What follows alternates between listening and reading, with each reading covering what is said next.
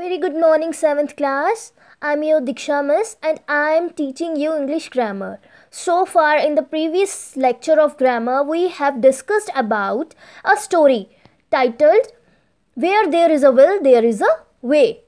Now today we are going to discuss another story जिसका title है Grapes Are Sour. What is the title of the story? It is Grapes Are Sour. So let's discuss about the story. Story, let's start. Somewhere in a dense forest, a fox is walking around on a sunny afternoon. किसी घने जंगल में एक fox जो है वो Sunny afternoon में walk कर रही होती है. He spots a beautiful grapevine trailing on the bark and branches of a tree. उसको क्या दिखता है? एक अंगूर की बेल दिखती है जो कि बाक और ब्रांचेस ऑफ द ट्री पे ट्रेल कर रही होती है, लटकी हुई होती है. ठीक है. The fox is filled with Joy as the grapes look tasty and ready to burst with their sweet juices.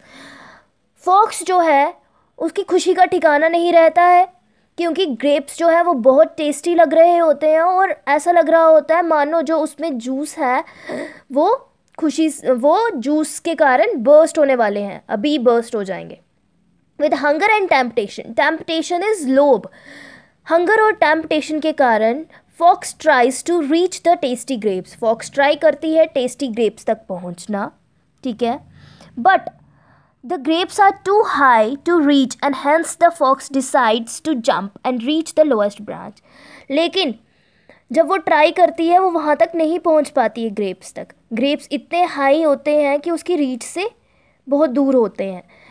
इसीलिए फॉक्स डिसाइड करती है कि वो जंप करेगी और लोएस्ट ब्रांच तक पहुंचेगी. He tries and tries but in when. वो बहुत कोशिश करती है लेकिन क्या होता है? लेकिन कोई फ़ायदा नहीं होता है. ठीक है. But in when the pour fox walks a few metres away to take a running leap at the grep wine. फिर क्या होता है? पोर फॉक्स कहाँ जाती है? एक पीछे जाती है थोड़ा और वहाँ से कोशिश करती है. जैसे हम दूर जाके जंप करने की कोशिश नहीं करते हैं, वैसे कोशिश करती है कि दूर से जाके भागते हुए जंप करके वो ग्रेप वाइन तक पहुँच जाएगी. ठीक है. जैसे here in the first picture वो जा रही है, सेकंड पिक्चर में उसको दिखती है, वो स्पॉट करती है ग्रेप वाइन. थर्ड पिक्चर में वो ट्राई करती है उस तक पहुँचना लेकिन वो वहाँ नहीं पहुँच पाती है. ठीक है. वो दोबारा पीछे मुड़ के ट्राई करती है वो, लेकिन हार जाती है, उसको ग्रेप्स नहीं मिल पाते हैं. ठीक है. ठीक है. उसके बाद the hanging grapes appear near. जो हैंग कर रहे होते हैं ग्रेप्स वो बेशक पास लग रहे होते हैं. But when the fox tries to jump and plug them. जैसे ही फॉक्स कोशिश करती है उसको जंप करने के लिए और पकड़ने के लिए, प्लक करने के लिए, लेकिन वो जो ग्रेप वाइन है वो बहुत दूर लगती है. The poor fox tries again but has no luck. Poor fox दोबारा कोशिश करती है लेकिन उसका लक जो है वो काम नहीं करता है. Disappointed, दुखी होकर he gives up, वो हार मान लेता है. And looks at the grapes with disgust. Disgust मतलब hate, और grapes को hate से देखने लगता है. ठीक है. घृणा से. He frowns and walks away thinking the grapes may be sour anyway. वो गुस्सा होता है और चले जाता है वहाँ से ये सोच के कि ग्रेप्स जो हैं वो खट्टे ही होंगे.